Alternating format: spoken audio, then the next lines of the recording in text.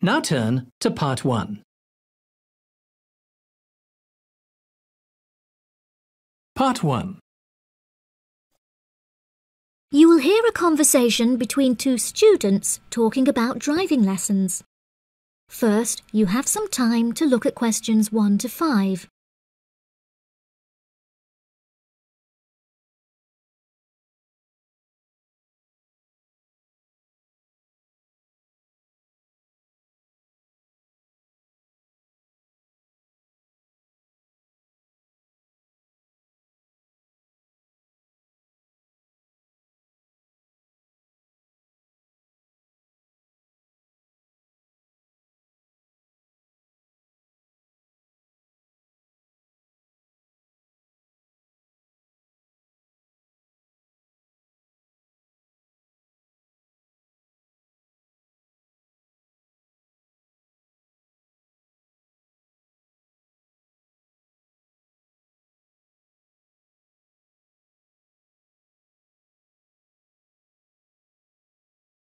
Now we shall begin. You should answer the questions as you listen, because you will not hear the recording a second time. Listen carefully and answer questions 1 to 5. Hi, Zach. I heard you passed your driving test. Congratulations. Thanks, Olivia. I passed just last week. It feels great to be independent and driving on my own. I really want to take driving lessons, but I haven't been able to find a driving school that will give lessons during the weekends, so that I don't have to miss any classes at college. The driving school that I used was brilliant and really flexible with their teaching hours. It's really close to the school. The address is 67 Kings Road. That's 67 King '(S) Road. Oh, that's perfect. I don't like the idea of driving around busy streets. Did your teacher make you drive in urban areas, or did he mainly teach you on roads in the countryside? My teacher said that I had to learn on both in order to become a good and experienced driver. We would start in the city centre and then drive north above the city. He sounds like a good teacher. Would you mind giving me his contact details so I can ask him for lessons? Of course. My mother's friend Daniel Smith referred me to him. His name is Alan Sutcliffe. Could you spell the surname, please? Sutcliffe.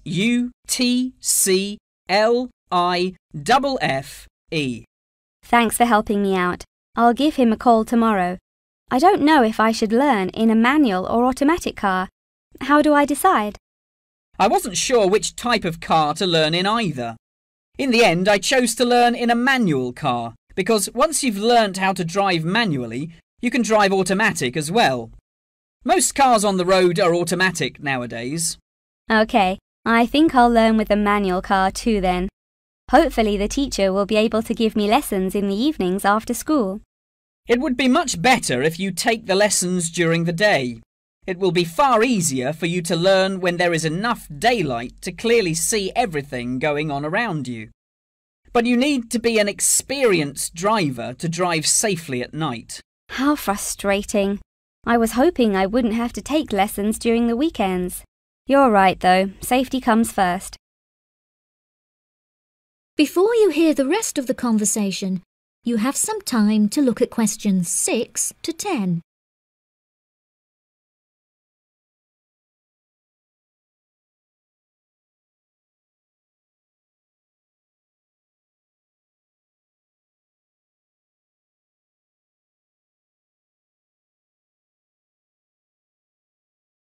Now listen and answer questions 6 to 10. Speaking of safety, you should wait until summer to start learning. It's really difficult and dangerous to drive in the wind and rain as a learner, so you should definitely wait until the weather is sunny and dry. OK, that's perfect actually. It will give me some time to save up some money to pay for the lessons. Tell me about it. I had to work for months before I had enough money saved up. It was worth all the work when I finally got my driving licence, though. The whole process is so expensive. How much did it cost you in the end? Well, each half-hour lesson cost $30, and then the final test cost $50. In total, it cost me about $300. Gosh, it's pretty expensive. How did you find the test? Was it really difficult? No, it wasn't too bad, and the man was really calm and friendly. I knew that I would have to perform 2 parking manoeuvres during the test, so I practiced them a lot beforehand, and that really helped. The test used to last 40 minutes, but it changed a bit. For the first 20 minutes of the test, he gave me directions, and I had to just drive around, and then the last 10 minutes was for demonstrating the manoeuvres. So the test is 30 minutes in total. Okay, great, I'll remember that. Do you have any more advice?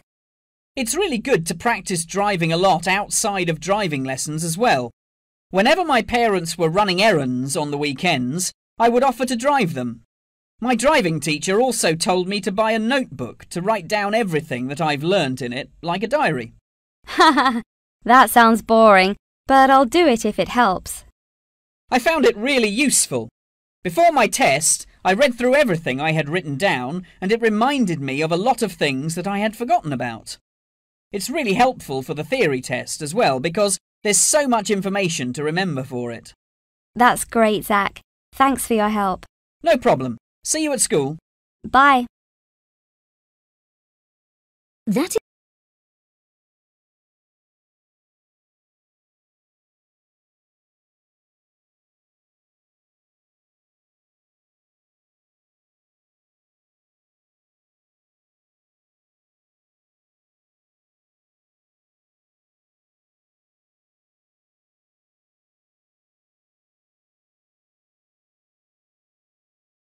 is the end of Part 1. You now have 1 minute to check your answers to Part 1.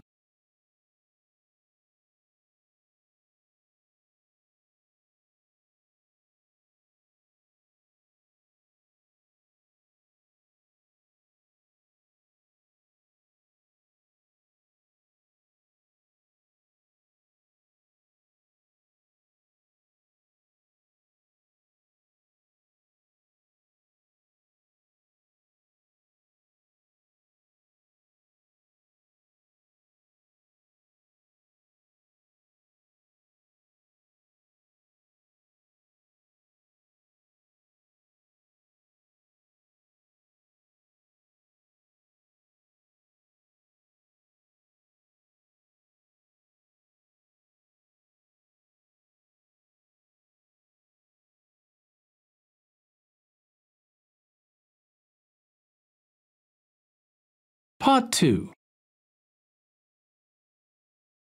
you will hear part of a talk about Mount Rushmore given by a tour guide. First, you have some time to look at questions 11 to 15.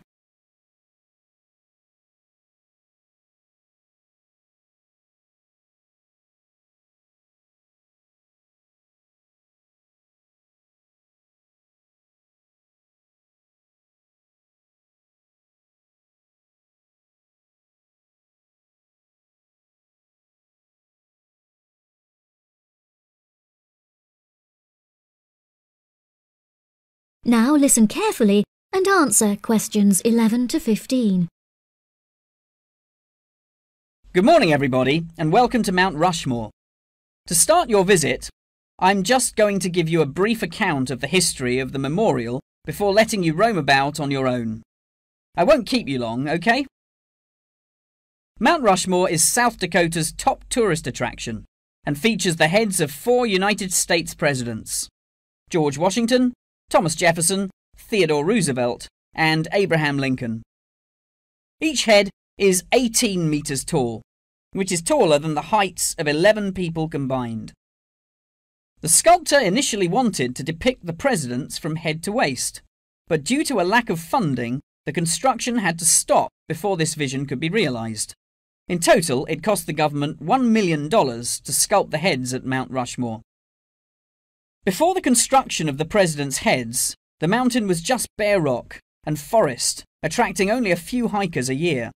The new carving at Mount Rushmore has become an iconic symbol of presidential greatness and has appeared in works of fiction and other popular works. The sculpture has also worked perfectly as a way to develop tourism, which was its intended purpose, and now attracts over 2 million people a year. The original plan was to carve the president's faces into the granite pillars known as the Needles. However, the sculptor soon realised that these rocks were too eroded and delicate to support such a large sculpture. Instead, he chose to locate the carving at Mount Rushmore due to its grand appearance and brightly lit rock faces that experience maximum exposure to sunlight throughout the day as a result of the southeast orientation. Upon seeing Mount Rushmore, the sculptor declared, "America will march along that skyline." The name of Mount Rushmore also has an interesting history. The location was originally known as the Six Grandfathers. However, during an expedition in 1885, the mountain was renamed after Charles E. Rushmore, a prominent New York lawyer who joked that his annual treks to the mountain had earned him the right to have it named after him. 40 years after the mountain was renamed, Charles E. Rushmore donated $5,000 towards the sculpting of the president's heads, the largest single contribution.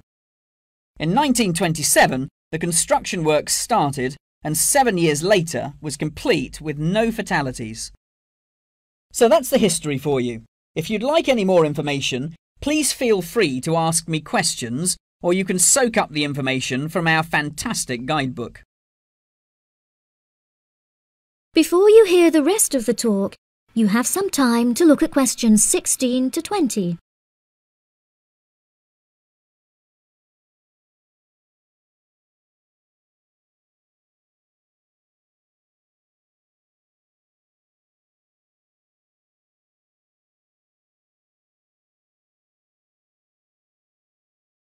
Now listen and answer questions 16 to 20. Now I'm going to give you a plan of the site, and I'd just like to point out where everything is so that you can explore everything for yourself. We're currently standing at the entrance, which is marked with the arrow on the map. If you follow the trail up to our left, you will find the information centre. There's a great photo booth there where you can have your photograph taken with Mount Rushmore in the background for a fee of only $10. What a great souvenir! In front of us is the refreshment centre, where you can help yourselves to coffee, locally grown tea, and a delicious selection of cold drinks and biscuits. Be sure to stay hydrated as it can get really hot up here. To our right, not far up the trail, is the gift shop. Here we sell copies of the guidebook, and it's also the perfect place to pick up some small souvenirs for yourself, your family and friends. Now, further up the trail, behind the gift shop, is a big stone building with a workshop. This is where all of our souvenirs are made by hand, which you can purchase in the gift shop, like I said before. Some are even carved from pieces of rock taken from Mount Rushmore itself. If you carry on walking up the trail past the workshop, you'll find our state-of-the-art visitor centre, where you can find maps of the walking trails here at Mount Rushmore. Now for the real treat. After you have walked past the visitor centre, you can follow the trail up to the left, which will take you to our wooden shelter. From here, you will have the best view of Mount Rushmore that there is, an experience not be forgotten. Right, if anyone wants a guided tour, then I'm starting at the information centre. If you'd like to follow me, this way please.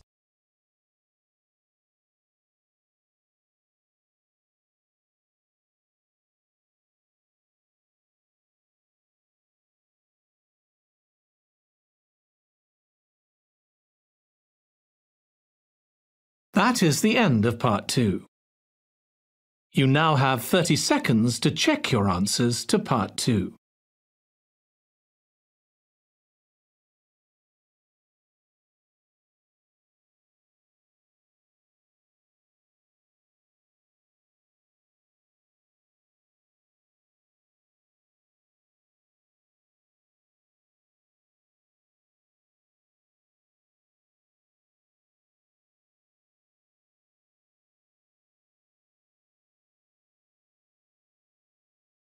Part 3.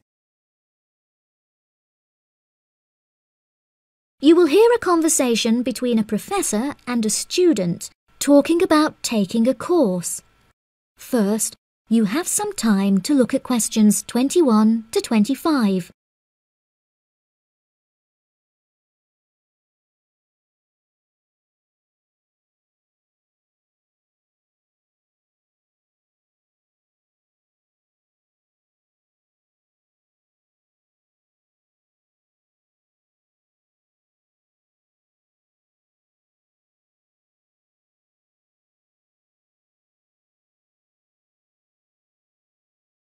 Now listen carefully and answer questions 21 to 25.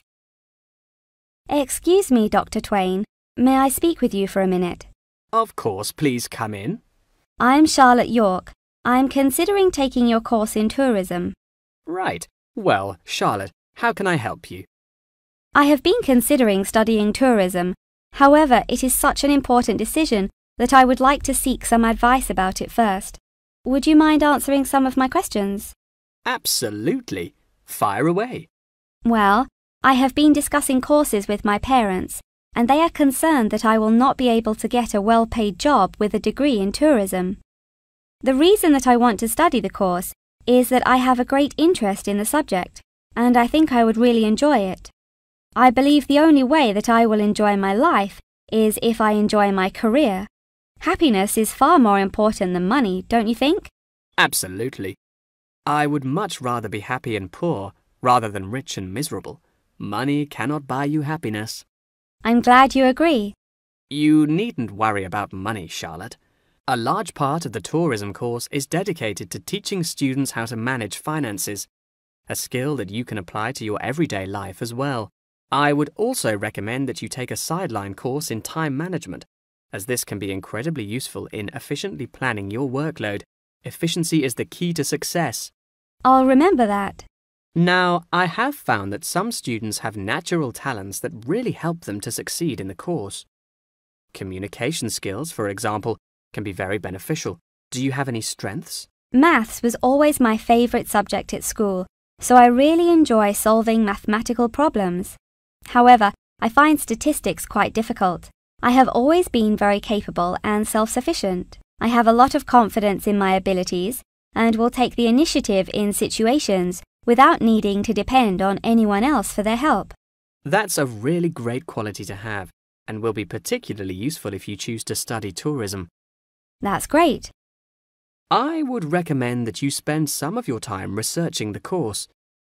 A lot of people who are uneducated on the subject claim that tourism is a shrinking industry and that it will become irrelevant in the future. If you study the published research, however, you will see that the truth is quite the opposite. The industry has, in fact, grown significantly as people have developed an ever-increasing interest in culture and travel. Have you compared the university course with a polytechnic? Yes, I have. I was interested in studying the course in modules. However, the university doesn't offer that option. I don't have enough funds to be able to attend an expensive university, so I was relieved to see that the course is quite affordable. I also considered attending a summer school instead of university to save money, and so that I could work during the rest of the year. But I really wanted the university experience. I think that university would suit you well. Before you hear the rest of the conversation, you have some time to look at questions 26 to 30.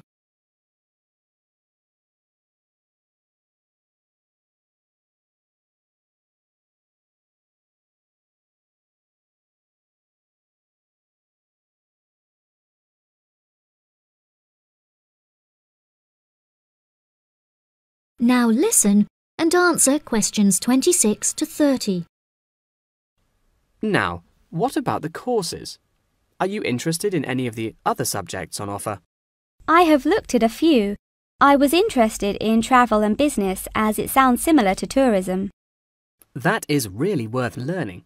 However, be aware that it is difficult and will demand a lot of your time. Okay, that's good to know. You might find that Japanese is an interesting course and it will teach you valuable skills in speaking the language. Personally, it's not bad and could be of some help, but not that much. Okay, Japanese. Got that. What about medical care? Well, if you have time, the course will teach you a lot about curing diseases and illnesses or dealing with injuries outside, although it's not essential. So, okay, if it's useful, I'll take it. If you enjoy using technology and are worried about fulfilling the entry requirements, computing is very relaxed about the skills that applicants must possess. I'm terrible with computers, so I'm not sure that I would enjoy that course. How about public relations? Yes, I would recommend that course. It would be related to entering the tourism industry, as it will educate you on how to approach clients and develop associations with them. That's great. Thank you so much for your help.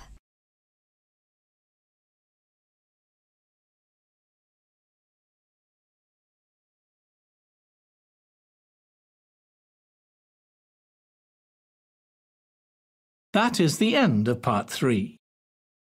You now have 30 seconds to check your answers to Part 3.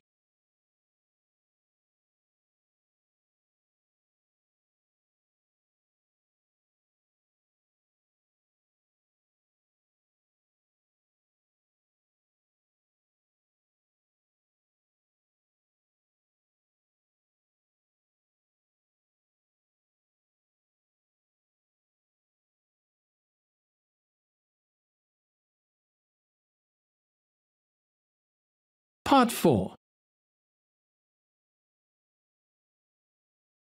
You will hear a talk about the practice of company outsourcing. First, you have some time to look at questions 31 to 40.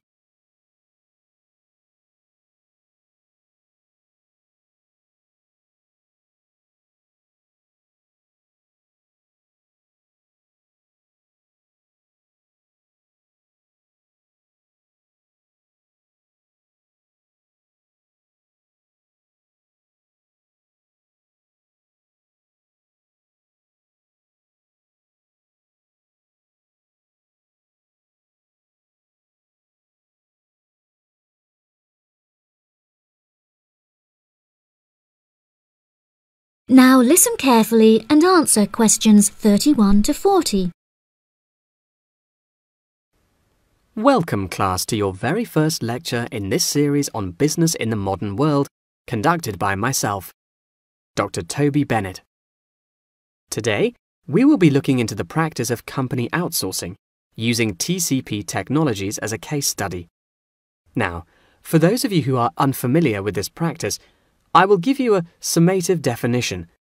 Company outsourcing involves the contracting of various business activities by one company to another. This practice will sometimes occur from a Western company to a party based in a third world country, the rationale being to make significant financial savings on lower international labour rates and to potentially increase quality.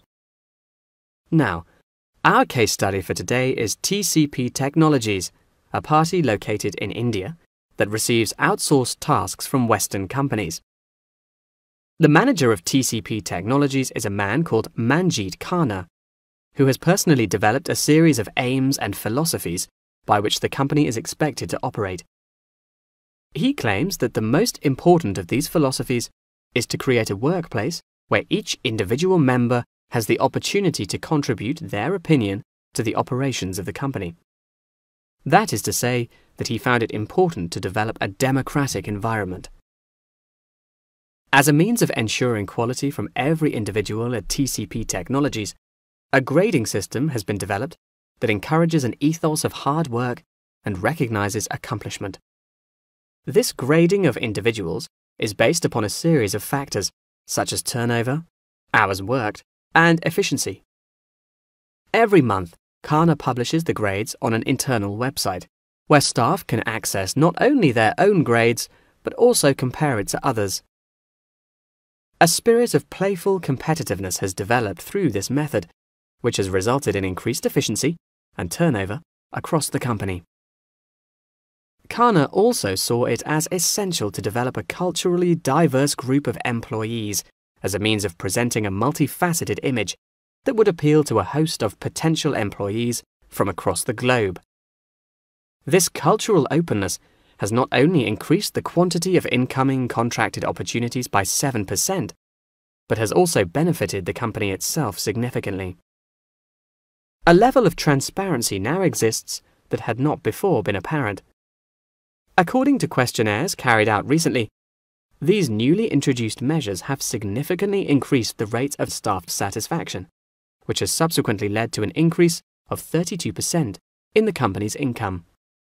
These figures are truly admirable and serve as a testament to the measures that Khanna has introduced to the workplace at TCP Technologies.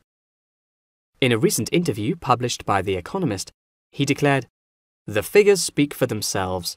My system works."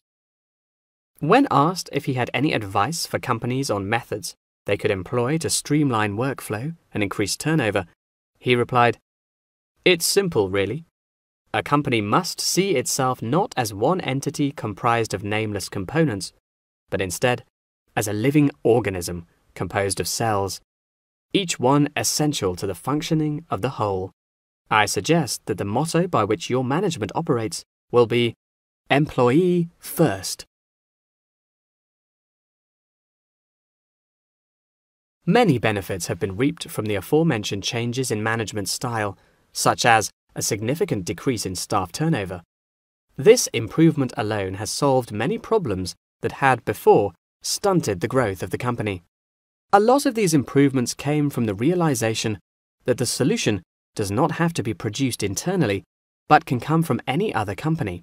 The grading system also immeasurably enhanced the dynamics of the company. The fact that this measuring system is solely produced for staff members and inaccessible by management means that it cannot be used as a judging criterion for promotion. It has proven itself a relaxed and informal means of stimulating workflow. When asked about specific features of his managing style, Kana mentioned that it is important for him to respond personally to any complaints filed by staff members. Having found the existing complaints process slow and ineffective, he introduced a new online system that created a direct line of communication between Kana and all employees of the company. The complaint form, dubbed by Kana as a ticket, eradicates the middleman, is easily accessible to all employees online, and has an interface that can be instinctively navigated. Any staff-related complaint, such as those relating to air conditioning and food quality, can be submitted directly to Kana via this online system. Entitlement to vacation is also a popular issue discussed through this forum.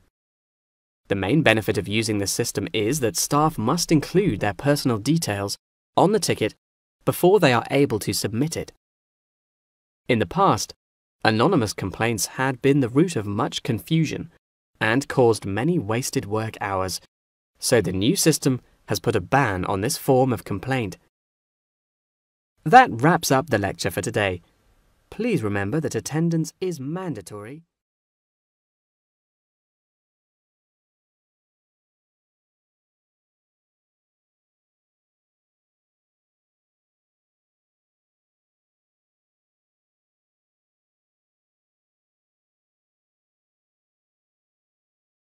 That is the end of Part 4.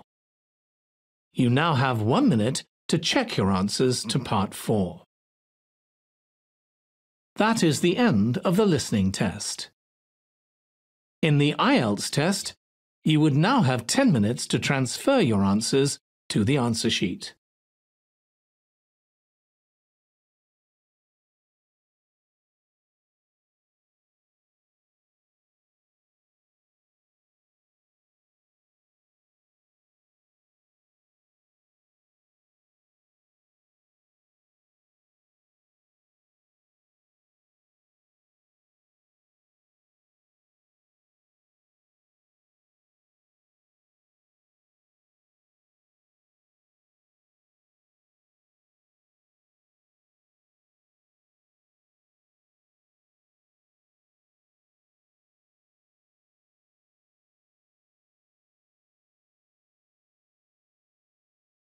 Crafting a strong response to a line graph in IELTS writing task 1 requires focusing on clear structure and informative content. Here's a breakdown of the key steps. Preparation. 1. Analyze the graph. Take a close look at the information provided. Identify the title, labels for the X and Y axes, including units, and any legends explaining different lines. 2. Spot the trends. Notice the overall rise, fall, or fluctuations in the lines. Are there any significant peaks or dips? How do different lines compare to each other? Writing the report. 1. Introduction. Paraphrase the question. Briefly introduce the graph and the information it presents. Rephrase the question in your own words. 2. Overview. Main trends. In one clear sentence, summarize the key trends you observed in the graph. Mention any major increases, decreases, or fluctuations. 3. Body paragraphs. Details. Dedicate one paragraph to each significant trend or